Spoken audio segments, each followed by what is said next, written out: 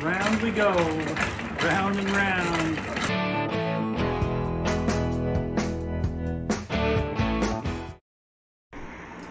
Honey is extremely hygroscopic, which means that left exposed to a damp environment, it will pull moisture from the air quite readily. Moisture is the enemy of honey. If its moisture content exceeds about 18%, it will ferment and spoil. So it's important to have low humidity when you do your extraction. So it begins. Isn't that pretty? It's all black locust honey. Once we've extracted the honey and we get a quantity in there, we can open this honey gate and the honey will flow out into the bucket. But we don't let it just flow straight into the bucket because there's lots of little chunks of wax and various particles that come off when the raw comb is extracted. So we put this, it's actually a paint strainer that you can buy at a paint store. That fits tightly over the bucket. We boil this first just to get any residue off. And then this two-part metal sieve goes on there, like this and this. And the first screen catches the bigger particles, the second screen the smaller ones, and finally anything that gets past that gets captured by the paint straining bag, so that you end up with nice, clean, clear honey. One of the problems with using a heated uncapping knife is that it eats the honey, which breaks down the delicate phenolics that are in the honey and degrades its quality, its flavor, and its healthful benefits. So that's why we use this rather delicate method of uncapping instead of just going at it wholesale with a knife. You may notice the whirring sound in the background. That's my trusty dehumidifier holding the relative humidity down to a respectable 25%. It's close to 100% humidity outside, but this little device has managed to keep the humidity down here in the shop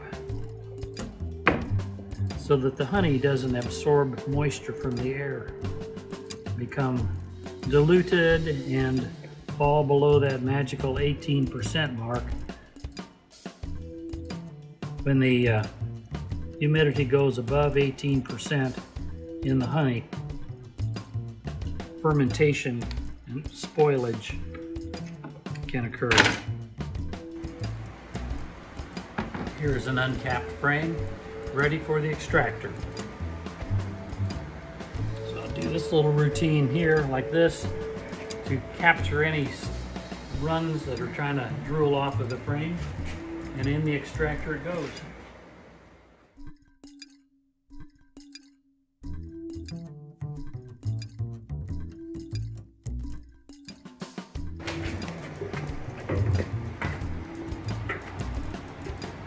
Come on around here and you'll be able to see the honey sling out from this point of view right here. See the honey sling out on the walls of the extractor, little spider webs. Don't stick your fingers in there, we'll cut them off. Run the extractor as fast as you can without it getting out of balance. See, if I go too fast, it starts hopping around. So I just hold the speed down so that the extractor doesn't wobble around too much.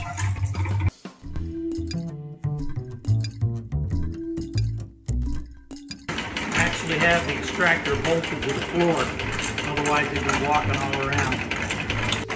Round we go, round and round. Now that we've accumulated some honey in the bottom of the extractor, it's time to open the gate and watch the honey come flowing out. And there it is. Isn't that a pretty sight? I believe this side is about finished. I don't see anything coming off the side. I don't see anything being flung out onto the side of the extractor. So I'm going to call this side done.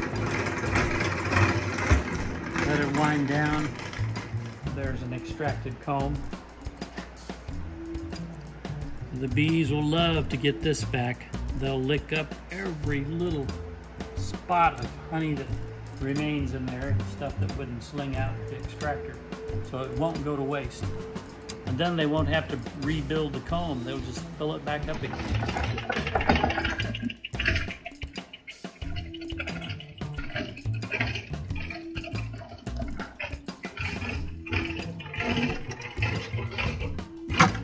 Careful. Don't worry. Don't worry.